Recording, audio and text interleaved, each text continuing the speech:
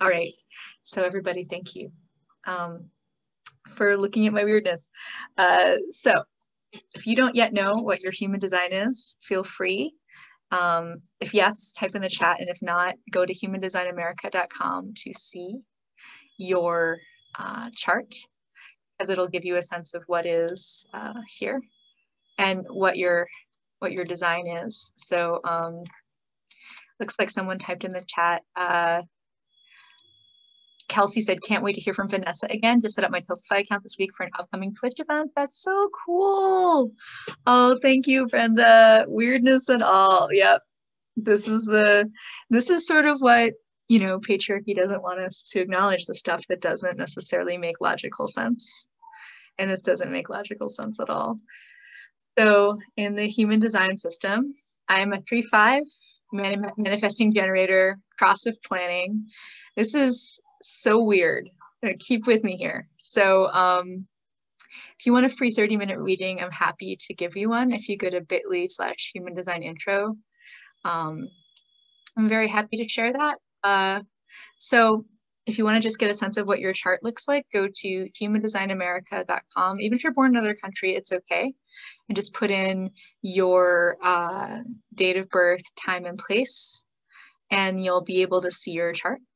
And I'm going to put in the chat this link so that you have it. So here's the link, Human Design America. There you go. So has anybody here ever gotten a human design reading? Or have you ever heard of human design? Just put Y or N in the chat. And if you do have N, okay, Y, Brenda, Andrea, Patty, wow. Yes, well, Patty, I know you have. I gave you one. You just heard about it last week. Deva, excellent. Yes, Couture, my last training. Yes, yes, I love it. Allison said N. So for those of you who have had this, who know about it, this is great. Do you have initial questions or things you want to share? Or if this is all new to you, just want to like know everything, and then, you know, let's see. Feel free to type in your questions or unmute yourself and say your question. I'm excited to hear if you just pulled mine. 2/4 manifesting generator. Nice. And Martine. Okay, great. Wonderful. So yeah, I'm not going to give you a full rundown on the human design system today because I just did that, and Katura, you were there for that. So I'm instead just going to focus on the gene keys. And so human design is kind of like, I guess you could say high school, and gene keys are kind of like grad school. They're very, very complicated. And they're based on the human design system. So I'm going to share more with you about what that is. But this is what you'll learn today. How you can know you're using your true gifts with the Gene Keys Pearl sequence, and how to find the gifts hidden in your shadow and the highest expression of those gifts. And so if you know your human design chart, these are the top 4 numbers at the top of your chart. So it's your life's work, your evolution, your radiance, and your purpose. It's also called the activation sequence. And there's other charts in here. There's the love sequence, as well as the pearl sequence, which is the prosperity sequence, which we'll be talking about a little bit too. So this is called the Golden Path. And this was a book written by a guy named Richard Rudd, and he wrote it over 10 years, and it is like one of my favorite books in the whole world. So it's helping you find the gift in your so-called negative aspects. And I feel like anything that helps us know ourselves better can help us get free. And so the first one is the activation sequence. That's the most important one to understand. The next, as I said, the Venus sequence, which is about courageous emotional opening through relationships. And then finally, the Pearl sequence, which is, you know, partially, this is the same one right here. It guides you towards true prosperity by helping you find your core vocation. So for some of us who are like, I don't know if the sector's still for me, or what could I do instead, or which direction should I go, this can be really helpful. And it supports you to find the highest possible form of service you can offer to the world through your inherent gifts. So that's what the Pearl sequence is, which is pretty fun, but you really have to go through the activation sequence first. Um, so this is how you find out what these numbers are. So this is mine.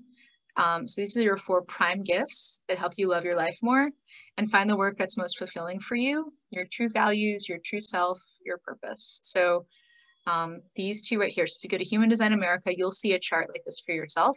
And these are the numbers that would be making sense for you. So 40 and 37, 16 and 9 are the ones for me, but yours will be different. So will probably be different, I'll just say. So this is what's called your life work, this number here. Then this one's your evolution, this one's your radiance, and this one is your purpose. And so in between these, you see, you go from life's work to evolution, and then there's a challenge. And then from evolution to radiance, you have a breakthrough. And then finally, you have what's called your core stability, moving from your radiance to your purpose. So you'll see here, there's these little tiny words underneath the word life work. So for me, this is gate 40 in human design. And so gate 40's shadow is exhaustion. The gift is resolve. And the highest expression, or the city, is called divine will. So gate 40 is also right here in the chart. And yeah, I wish I had other people's charts here. I could just start telling you about yourself and see if it's true or not. So how does it uncover your deeper self? The red is the shadow side of what you do. And so if we were having a reading together, I'd ask you, if this was your chart, do you work yourself into exhaustion? Do you have trouble asking for help and get isolated? Does that make you feel weak? Do you try to ignore your problems? Do you get stuck in a rut? And you might be like, Mazarine, yes, this is true for me. Oh my God, but this isn't my chart. Why isn't this also true for me if it's not my chart? Be like, well, you know, it's just like maybe more core themes for myself. But even if you're resonating with this, that's great. You might have 1 or 2 of these numbers. It's hard to say. There's 64 of them. So this is the human design chart with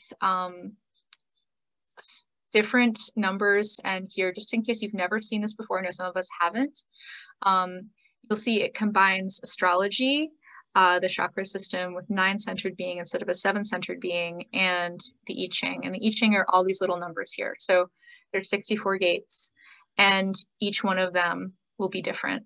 So I will show you that this doesn't have to ring true for you. It's just another way to know yourself. And depending on if you have a gate filled in or not filled in, you'll have a line that will make a center look defined or undefined. And there's different things I could tell you about that. But ultimately, for the gene keys, it doesn't really matter as much because it's all about these numbers and how you can come to acceptance of your shadow to explore your gift. So for me, I had a year where I just said, I'm exhausted, I'm exhausted, I'm exhausted, over and over and over again. And it was, wow, like when I read that, I was like, this is so true for me. And then I definitely was isolated when I was saying I was exhausted. And sometimes I definitely do try to ignore my problems. I'm not going to tell you how right now because it's embarrassing, but let's just suffice to say, yeah, I've been an ostrich before, and I definitely do have that inertia. Like if I've stopped meditating, it's hard to start again. If I've stopped going out to walk or bike, it's hard to start. So I do get that stuck in a rut thing. On the other hand, when I come out of that rut, I get in a groove and I stay in that groove. And so that's how I've been able to do my business for the last 10 years, is just stay in my groove. And so this, you know, how does this uncover your entrepreneurial type? Well, you might notice what you can help other people with as you look at this. So resolve is there. And I have resolve as long as I rest enough. That's what knowing your shadow can give you. I have, you know, I love equality, receiving as well as giving. And for me, equality is sexy. So that also shows you that I'm interested in offering that to others. That's one of the reasons that I'm really passionate, why I started my podcast, why I, you know, continue to do these conferences, because I'm really passionate about equality. And then I'm versatile. After I step out of indifference, I can learn how to do anything. People want to, learn how to do things, learn how to be versatile, learn how to have more resolve, or care about equity or equality. These are things I can help them with. And then if they need more determination, I can definitely help them get there. So once I step out of my rut, I am determined, because now I'm in a new rut and it's a productive rut. So that's how accepting my my shadow allows me to express my gift. Does anybody have any questions so far? Is anybody interested in what their shadow or their gift could be? Feel free to type in the chat.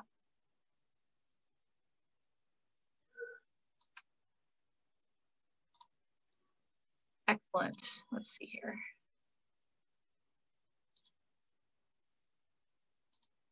Want to learn more? Suzanne, yeah. Yeah, David, this is pretty involved. I mean, you could look at Myers-Briggs, you could look at the StrengthsFinder, and I really like the StrengthsFinder. I don't really like Myers-Briggs, but whatever. You don't have to, every single personality typing system in the whole world. But this kind of, for me, yeah, it's not accurate. Absolutely, Maureen. I'll be happy to tell you more. Yeah, StrengthsFinder is good, CBI is great. Yep. And this really, I think, goes to the core of, and it's even a little bit more spiritual. So for me, like when I work with folks, I love sharing this aspect of themselves with them so that they can start to understand what they could be here to do and what would give them the most joy and fulfillment, what most satisfaction could be in their life. And so when you see that there's like a kind of a happy ending at the end of the rainbow, that's what this really is. Like, wow, I could align my will to divine will if I wanted to. It's the highest expression of what I can do. I have a tenderness that can move mountains. You'd be like, Mazarine, why is tenderness something that's strong? Well, it just is, learning how to be tender is so powerful. If anybody here has ever sat with somebody who is dying, you know that tenderness is extremely powerful. Mastery. So once I master one thing, I can have mastery over many things. So knowing that if I come out of my indifference, if I come out of my weakness, if I come out of my exhaustion, I can eventually have access to these things, mastery, tenderness, invincibility. That's like, yes, it's powerful and important to be tender, Suzanne, absolutely. It really is. And when you focus your determination, you are invincible. And so that's something else that I learned through looking at my gene keys. And that makes me feel good when sometimes it's hard to feel good during quarantine. We don't have as much energy, when you feel like, life sucks, when, so many people have died and we've got the world's on fire and, we have a lot of inequity that's being acknowledged, but we still don't have justice. That is this is what helps me to get through it personally, is looking at this. So this is what's called the city, or the highest expression of your gift. But you have to look at your shadow before you can move into your gift. And maybe this will be telling you things you already know about yourself. This is just my chart. Again, it's not your chart. Your chart will say something completely different. But what I do is there's like chapters on each one of these numbers, and I synthesize the chapters into something that's tailored for you when we talk about it. So the Pearl sequence is the key to your prosperity. So it is 4 numbers in the gene keys that are your unconscious Jupiter and your conscious Jupiter, for example. So, and it also incorporates your conscious Sun here too, and your unconscious Mars, which is like your passion. So introducing, understanding, and contemplating. So first, it's your vocation. For me, it is intolerance, understanding, and forgiveness. And it may be that my vocation is to help people become more tolerant of each other, which would be pretty awesome. And to feel like the highest expression is forgiveness. I feel like it's about forgiving others as well as forgiving yourself for not measuring up to whatever you had in that moment. And so this moment, this place, this time, I feel like helps us start to understand each other if we're willing to. So my vocation asks, what am I truly here to influence, and how can I take initiative? And this is for me, this will not be the same for you. Yours will be different. And from vocation, we go to thinking about how does that make you money? I excel at, bringing people together, and content on how to understand others, motivation, values, and communication skills. So then we move from vocation with initiative to culture. So what is your culture? This is something you can help others with. What is a way that you grow? So I can help people move from stress to restraint to stillness. And you might think, well, stillness, what kind of a highest expression is that? Why is restraint a gift, Mazarine? And it took me a while to figure this out too. But then I realized that, if I'm always constantly working myself to exhaustion, stress is really going to be a big part of my life. And I can choose to have restraint about the things that I think about and the things that I do to not be stressed out, to not exhaust myself, and to make those boundaries that can help me come to stillness and sit in my power. And so this is how understanding my culture makes me money. It's what I need to do is support my own growth as a person. It's coming to stillness. It's meditation. It's quiet. It's silence. And oftentimes I really, as an extrovert, resist that, but it is something that has sustained me for 2 years now. Just a consistent meditation practice, even for 5 minutes a day, has really, really worked. So what about brand? It may not be the traditional kind of brand that you think of, like a Nike or whatever. It's your brand is the story you tell and how you've overcome your shadow, and how do you serve through your brand. So if you're wondering, and we don't necessarily have to talk about branding yourself, but maybe just thinking about, what do I bring to the world? I can definitely help people who have been exhausted find the resolve to get in a groove that works for them. And so from culture, you go to growth. So it's something I use to understand the need for full rest that can allow me to feel full resolve around my goals. So this is me taking pages and pages of pages and synthesizing them into one sentence for you. There's so much more I could tell you about this, but I'm not, because this is my chart, not your chart. And if you wanted to do, a quick session together, I'd be happy to explore this with you a little more. It's hard to go quickly with this, but we could start with 1 or 2 of these for you. And then finally, the pearl, which is in the center. This is how the heart of how you affect others. So for me, it's distraction, enrichment, and intoxication. And how I've learned about that, it's that what helps keep people attention is jokes. Distraction brings enrichment. So I love making jokes with people. My presentations generally have jokes in them. I actually have a whole bunch of jokes I haven't even shown you yet for this conference. We just keep getting, sidetracked, and I just never show them to you. But yeah, they're there. And I have them in my newsletter every week, and that can distract people, but can also enrich their lives, because life is hard enough when we talk about the hard things to not also have fun and laugh and have joy together. And that's also why I wanted to have dance this week. And that's also why I wanted to remind us, life outside of work is so enriching and fulfilling. And that can lead to sort of divine intoxication, being a sort of a cosmic drunk, just being wow, life is so incredible. I just want to spend each moment in full rapture about the sunlight on my face, or the flowers that are coming up now, or the joy that comes with acknowledging our humanity, our shared humanity, and how we're all connected. So that's some of what I take from this. And you might be like, okay, cool, Mazarine, but how does this really translate to prosperity, to making money? And I've been trying to share that with you. I hope you got it. If not, that's okay. But essentially what it helps me do is understand how I can take my gifts and give them to the world in a way that is the highest expression of who I am. So whether it's distracting people and enriching their lives, whether it's helping them take a pause and have better boundaries, whether it's giving them the gift of resolve by showing them how I've had my own resolve and then helping them find theirs, moving from intolerance to understanding.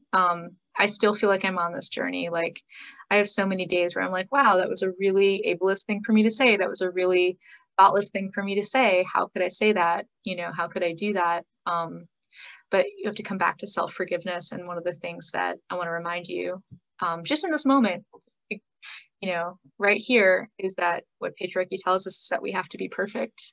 We're not allowed to make a mistake. And you are absolutely allowed to make a mistake. And what if you couldn't make a mistake? What if, right? Yes, Suzanne, absolutely. Email me if you want a chart time with me. Absolutely. And I have a link as well. But yeah, just feel free to email me. I'll type my email in the chat and you can just email me whenever and we can talk about you.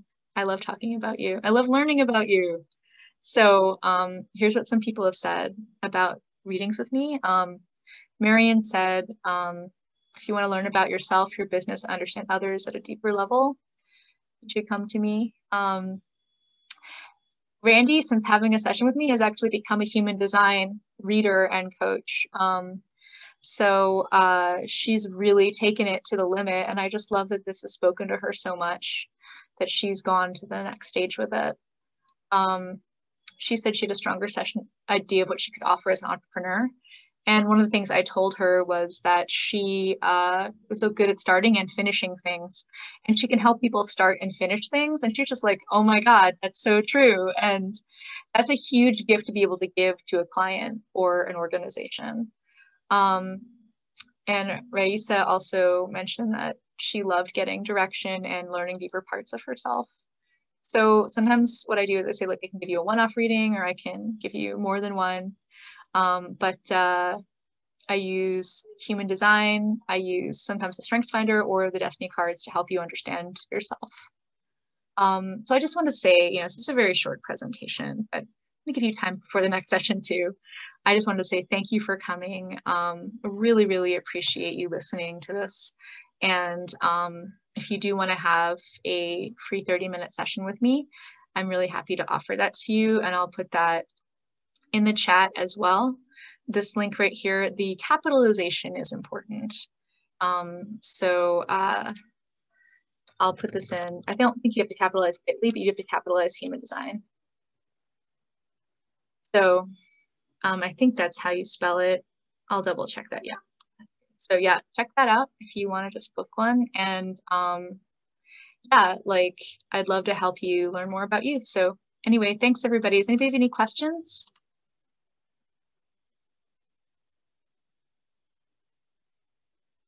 So far, so good? All right. Not yet anyway. Very cool. All right.